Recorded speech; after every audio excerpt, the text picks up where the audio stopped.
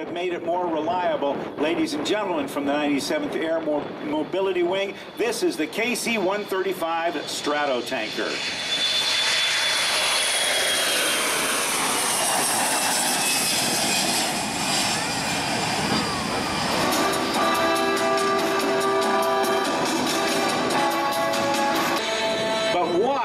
As the C-17 Globemaster III pitches up 20+ degrees for a tactical takeoff.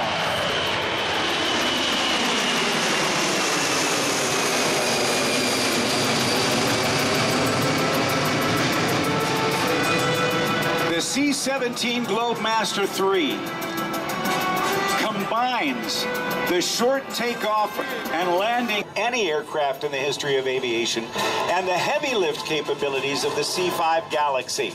The C-17 Globemaster III comes in at a whopping 585,000 pounds. And they're assisted, I'm sorry, I'm talking about the wrong airplane. I'll get that straightened out just a moment. With a top speed of 515 miles per hour, take a look now as the C-17 approaches from the left in a high-speed pass.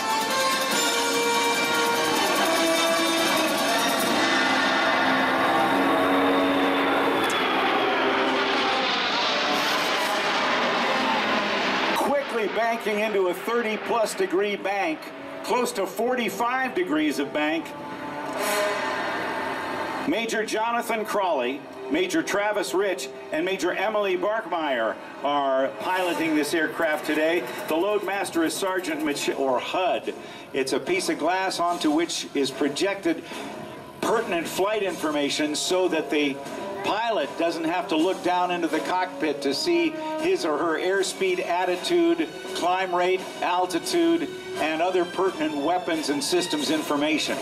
But as we see the C-17 approach now from the right, it is going into a situation or a regime called aerodynamically dirty. The landing gear is extended. The leading edge slats on the front of the wing are extended. The trailing edge flaps are also extended, changing the shape of the wing dramatically to give it exceptional slow speed handling capability. Coming through at less than 150 miles per hour. The aircraft fully loaded, as I mentioned, 585,000 pounds. If you have ever been on a 757 airliner built by Boeing, you've actually been in an airplane powered by the civilian version of the same engines, these F-117 engines that power the C-17 Globemaster III. Now they'll clean it up.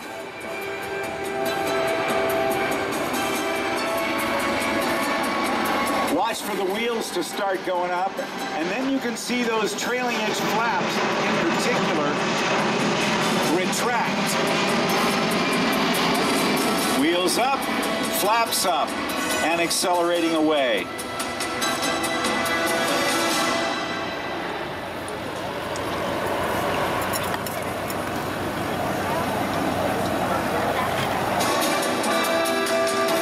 Control, or AWACS aircraft, comes in at $270 million.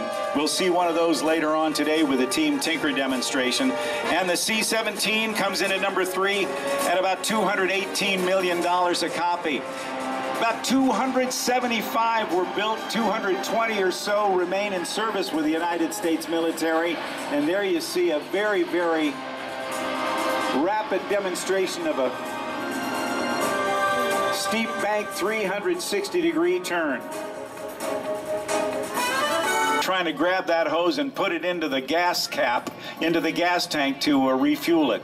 It's easier now, but it is a very, very significantly challenging skill for the pilot of the KC-135, the boom operator who actually lays on his or her stomach at the rear of the aircraft, looking out the back with 2 sticks to guide what they call the flying boom into the receptacle of the receiver aircraft, be it an F-16, be it an F-22, be it an F-35 or an F-15 or an A-10, or even a B-52 bomber, or in this case, the C-17 Globemaster III. From the 97th Air Mobility Wing, here comes the demonstration in pre-contact position.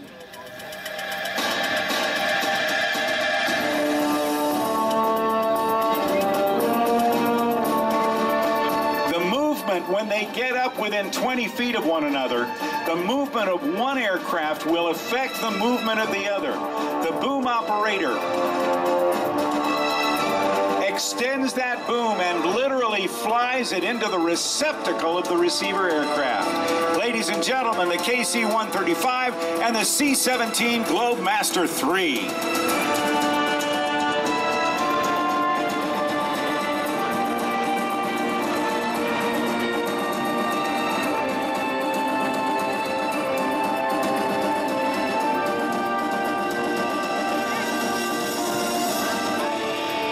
Above the runway.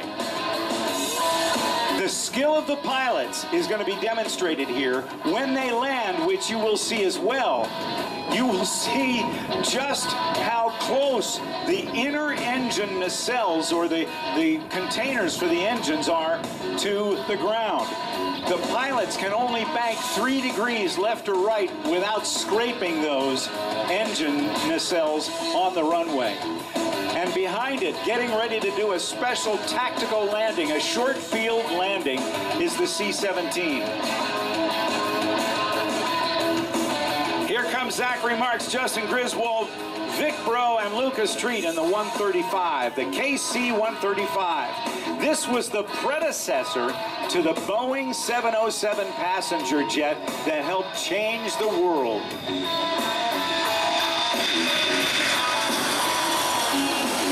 Give it up for the 135, everybody. Now, coming in at 140 miles per hour, getting ready to touch down. When it touches down, I want you to keep your eyes on the engine nacelles of the C-17. Panels will open up, and they will engage what are called the thrust reversers. Instead of having the thrust generated going out the back, it'll come forward and make it go in reverse. So as it touches down, check now, touch down, the panels will open up on the sides, watch them open up, and this is about as much noise as this airplane's ever going to make.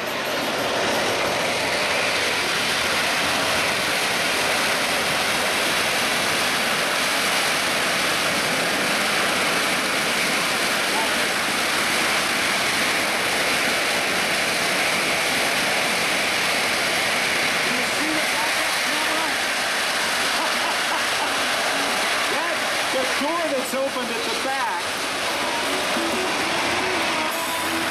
That's the Loadmaster of the C-17.